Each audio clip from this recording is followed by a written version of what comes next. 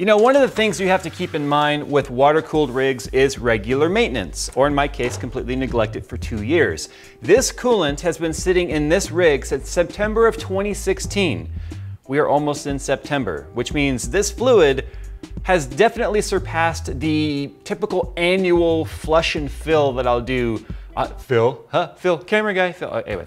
So the goal of today is to completely drain this system, take a look at the blocks, see how they fare. Did it gunk at all? Did any of that white powdery stuff build up? Because remember, this is a pastel fluid from Mayhem's, which in the past I had some problems with the yellow and the orange, but the blue and the green so far in both systems I've had them running in has been extremely solid. So we're gonna drain it, take a look at it, and kind of prepare for an upgrade that's coming to Skunkworks in the very near future. But I just wanted to kind of make a video today to see what happens when you leave a fluid in a system for 2 years. Now this is gonna be pretty easy today because when I set this up, it's almost like I knew what I was doing. I've got easy drain ports, I've got fill ports, I've got a fill as a cameraman. That joke is never gonna get old to me. So the bottom's actually prepped now for me to drain, but I've got 2 loops in this, remember? So I'm gonna save that one for last because the GPU loop, which is the bottom one down there, it's kind of a pain to get all the fluid out of because I have this part right here, which sort of just dangles there. But the CPU loop, as you can see, it's all contained right here. It goes in the reservoir, out through the pump, into the CPU block, through the rad, back to the rad, and into the reservoir. The drain is down here at the lowest point, so this is extremely easy for me to get most of the fluid out of. We did have what looks like, and the camera's probably not gonna pick this up, but the GPU loop, which is the hotter loop, has definitely gone about, what do you think, Phil? Maybe a half shade darker? Can you see that? I'm literally red-green colorblind. I can't tell. Now, if we put up this side by side compared to the old videos, the yellow turned straight up puke brown or diarrhea brown, and the orange turned a disgusting, nasty color as well. But the green has not done that. But both the yellow and the orange did it in only a few months. This has turned just such a slightly darker green in 2 years. So I'd say this fluid is holding up pretty well. Now I've done this a million times, I've showed this in my previous videos, but inevitably I'm always asked a bunch of times how I drain my systems. So I'm gonna go ahead and show you right now. Of course I've got this drain valve. You can thread on a barb. In this case I have a Alpha Cool compression fitting. And you can just push on your fitting and then stick the other end in some sort of a catch can or container. I've had this hose pop out and spray everywhere. But because of the diameter tube that I use, I can actually shove it right there in the handle. Now, if I open up this valve or this plug on the top right here, air can get into the loop, which means as soon as I drain or turn this valve, physics takes over. Not bad, right? Now what I'm gonna be doing is, if the blocks check out and there's no powdery residue, oxidation, or any of the nickel being eaten away, then I'm gonna mix both of these fluids together so that they're the same color. And then what we'll do is we'll mix them together and put it back in. Sometimes when you start dealing with the powder buildup, you'll see it forming on the O-rings. But this O-ring is perfectly clean. I've taken these O-rings off before on the fluids that have started to change color on me and have them be nothing but a big powdery mess. And I've showed those in some of the previous videos, so make sure you guys check those out. But what I'm about to do right now, it's kind of gross. Don't recommend it. Some will even say you're blowing bacteria in there, but you gotta kind of blow your system to help push out some of the fluid.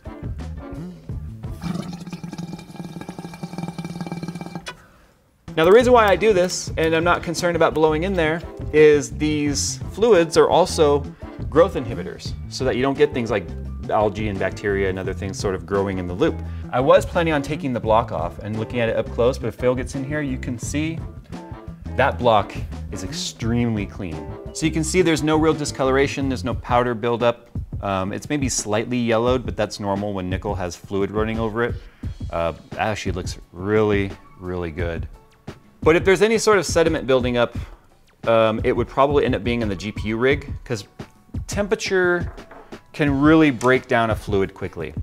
And the GPU loop gets significantly hotter than my CPU loop. So that's the one that we definitely want to look at closely.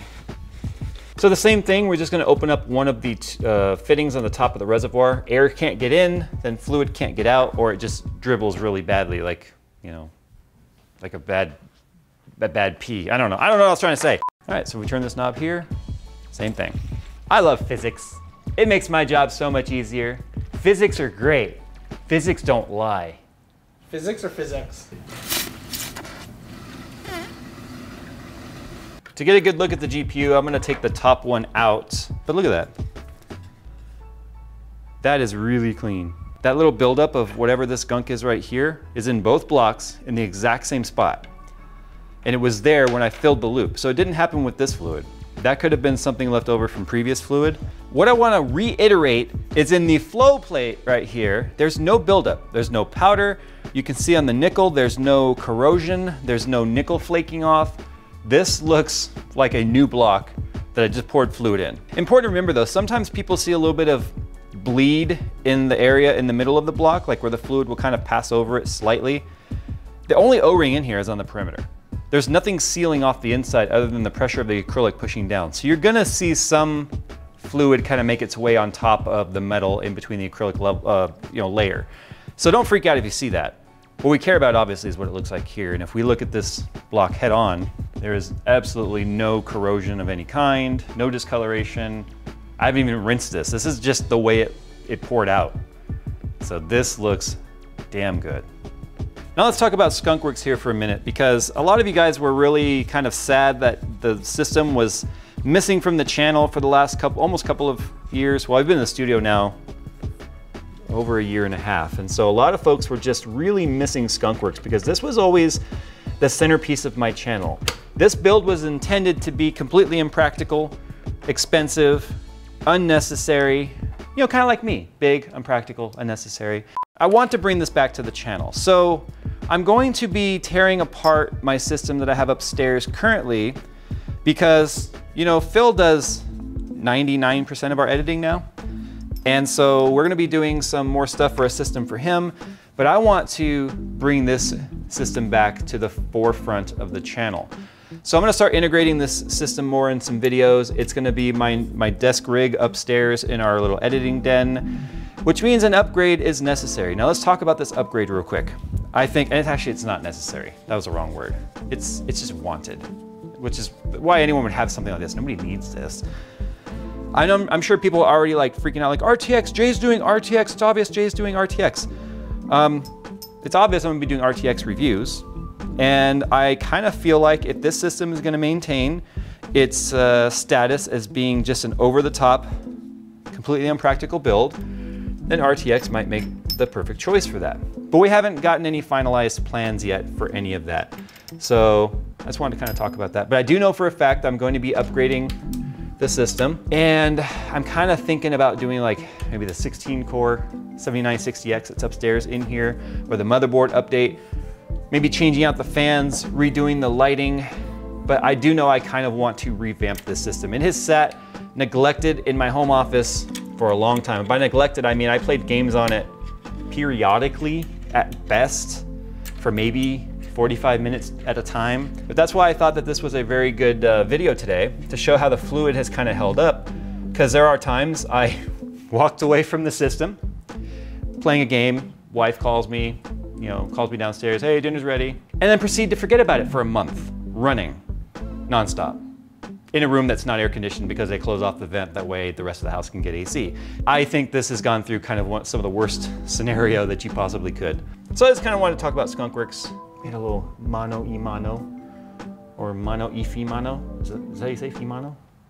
Female? Mano y mano is like when you fight, like it's just a fist fight without any weapon. We can do that. You want to do that? We can do that. All right, that's back together. You know what it's time for?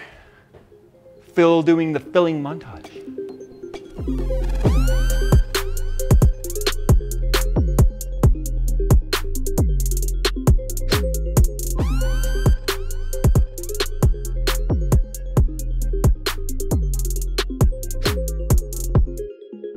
All right, she's back together, cleaned up, de-dustified. The fluid has been inspected, looks great. Blocks, as you guys saw, absolutely fantastic.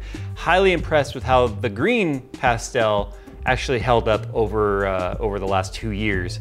Absolutely fantastic. So obviously there was, with the reds and the oranges and the yellows and the issues that were happening in the past are definitely dye/color dependent. So yeah, I'm happy with this. Now, like I started to say, future upgrades, gonna probably bring this up to X299. We'll more than likely put RTX cards in here just because this system, as I said, has always been the centerpiece of the channel and grows with the channel. And the channel has grown a lot since this PC was worked on last 2 years ago. I think 2 years ago I was sitting at like 500,000 subs the last time I did anything with this. We've gained over 1.1 million since then. So if you guys have any suggestions on what we should do with this, I'm kind of debating a color change. I'm digging maybe blue. I don't know, gunmetal and blue. I also think because this case is no longer available, because since we've last touched this system, Case Labs has unfortunately closed up shop. I kind of feel like doing a case mod or something to this as some sort of a tribute / homage to Case Labs, something that a lot of people have been doing. So I figure, why the heck not? So, the hell did a lawnmower just drive by? Okay, whatever, you probably can't even hear it. I probably seem like a crazy guy, that's okay. Guys, we're gonna go. Thanks for watching this video. I've never let fluid go this long in a system, since doing YouTube anyway. I did have one system that ran for like 7 years before, but that was back when we were talking like early 2000s when we didn't know what we were doing. We were just hooking up pond pumps and aquarium stuff and calling it water cooled. Obviously things have come a long way since then. All right guys, thanks for watching, and as always, we'll see you in the next one. Where my hose at, bitch? H-O-S-E, not H-O-E-S. I knew you'd be filming that.